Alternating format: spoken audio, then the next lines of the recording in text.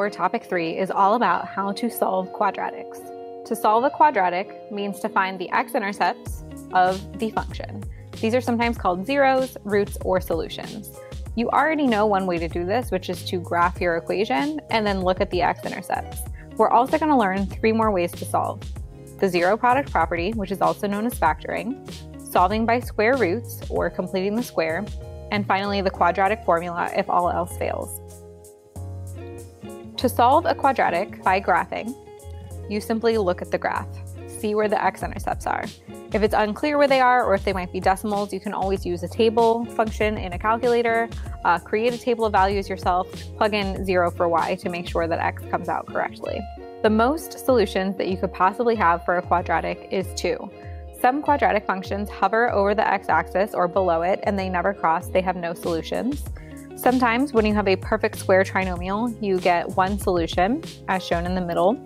And then sometimes you get 2 solutions, like x equals 2 and x equals -2. So we're going to learn the ZeroProduct property today, and this video is going to go in depth into what that is. Then after that, we will learn solving square roots and solving using the quadratic formula. So to begin and warm up, think of a pair of numbers that multiplies to make 0. Do you have that pair of numbers in your head? Here are some examples I thought of. 12 times 0, 18 times 0, 0 times 0, 1,000 times 0. Anything times 0 is going to equal 0. So one of those pairs of numbers that you thought of was 0, because you need to have something multiplying with 0 to make 0. This is the foundation of what's called the ZeroProduct property. If 2 things are multiplied together to make 0, then at least one of those factors has to be 0. As you follow along in this video with Mrs. Dowell, we suggest making a copy of the Google Doc in the description below, which is also a link that was shared by your teacher. You can type into this form as you follow along in a separate window. You could also print it and write on it if you prefer to use paper.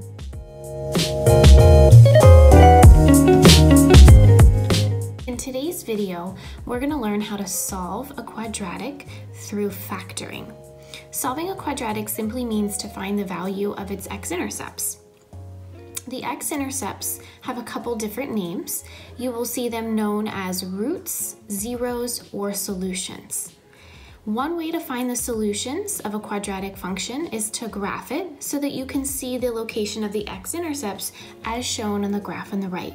So if we focus on this quadratic right here, you can see that the parabola has an x-intercept of -2, 0 and 5, 0. So the solutions of this quadratic would be -2 and 5.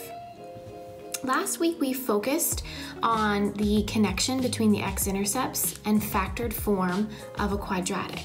So if we're going to solve quadratic equations by factoring, we're simply looking for the x-intercepts.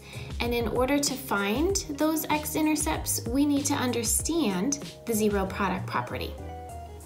So over here in this box, the ZeroProduct property simply states that for all real numbers, a and b, if a times b is going to equal 0, then a has to equal 0 or b has to equal 0.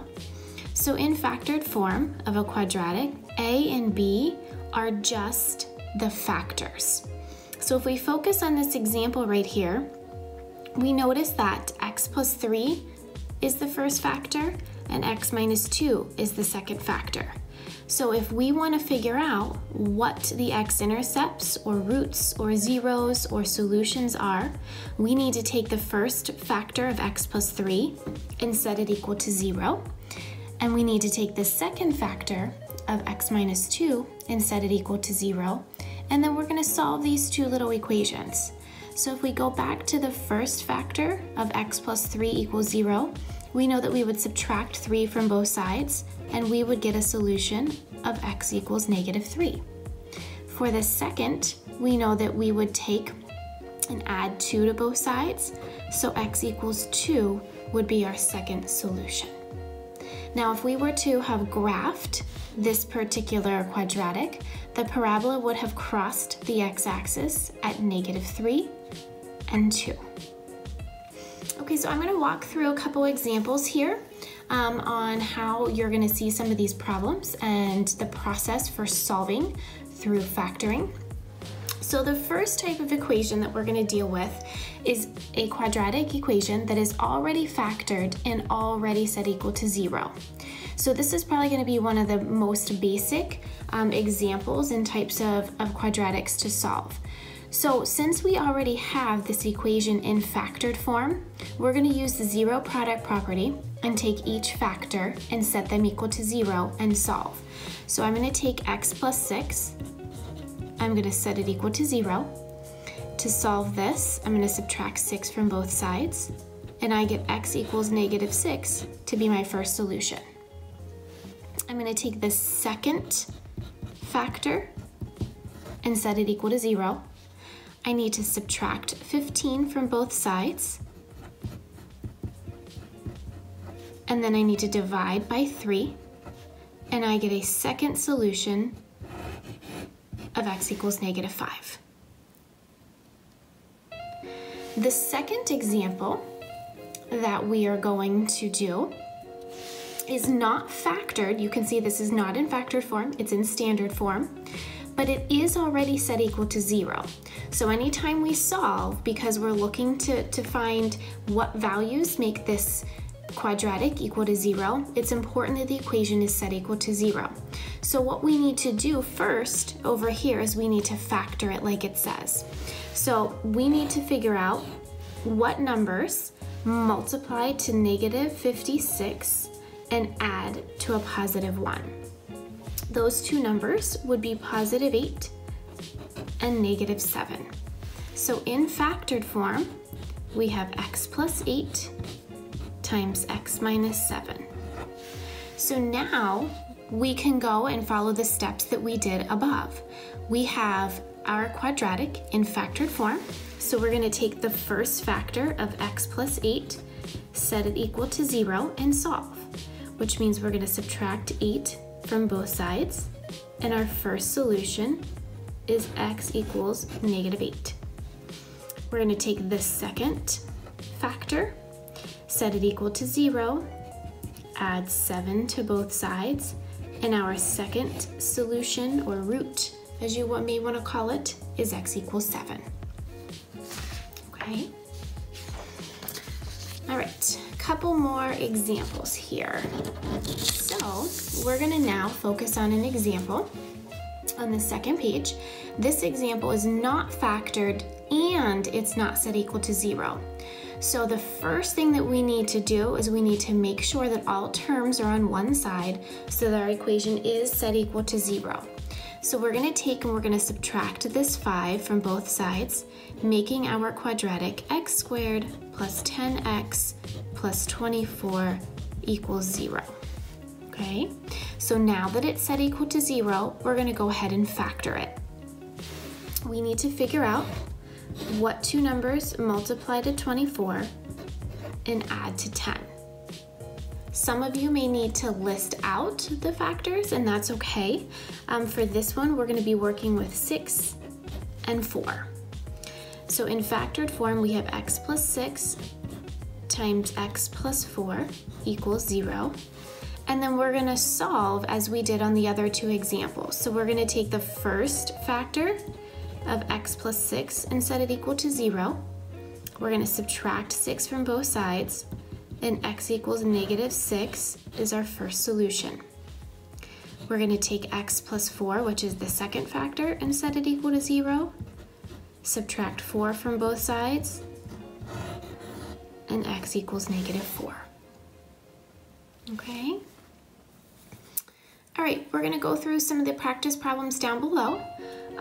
Number 1, you can see that x plus 3 times x minus 4 is already in factored form and set equal to 0. So this is like the first example that we did. We're going to take x plus 3, which is the first factor. We're going to take x minus 4, set it equal to 0. For the first factor, I'm going to subtract 3, and my first solution is x equals negative 3. For the second, I'm going to add 4, and my second solution is x equals 4. Now for number 2, you can see that the equation is not factored and not set equal to 0. So the first thing that we need to do in the second practice problem is subtract 15 from both sides, and we get x squared minus 4x minus 12 equals 0. So we need to figure out what two numbers multiply to negative 12 and add to negative 4. Those two numbers are negative 6 and positive 2. So in factored form, x minus 6 times x plus 2, and then repeat the solving process by setting each factor equal to 0. Using the ZeroProduct property, add 6 to both sides. Our first solution is x equals 6. Subtract 2 from both sides, and our next solution is x equals negative 2. All right, 2 more examples. So for number 3, you're going to notice that this quadratic is not set equal to 0, and it's not factored, but it looks a little bit different than number 1 example and the second example that we did, because there's no c value. C equals 0. So there's 2 ways that you can look at factoring this. You can look at it and say, okay, well, we can figure out if c is 0, what multiplies to 0 and adds to 2. And that's pretty easy. Those numbers would be 2 and 0. So we're gonna get something that looks like x plus 0 times x plus 2. Okay? Or you could have looked at that and said, you know what? I'm just gonna take and look at the greatest common factor. And the greatest common factor of x squared and 2x is x. So you could have just said that this breaks down into x times x plus 2. But I'm not going to really focus on that. Some of you may have noticed this is kind of the easiest and most sure route to go. All right, so once we have our factors, we're going to take our first factor of x plus 0 and set it equal to 0. Our second factor of x plus 2 and set it equal to 0. Obviously, for the first one, we know that 0 plus 0 would give us 0. So x equals 0 is our first solution. For the second one, we're going to subtract 2, and x equals negative 2 is our second solution.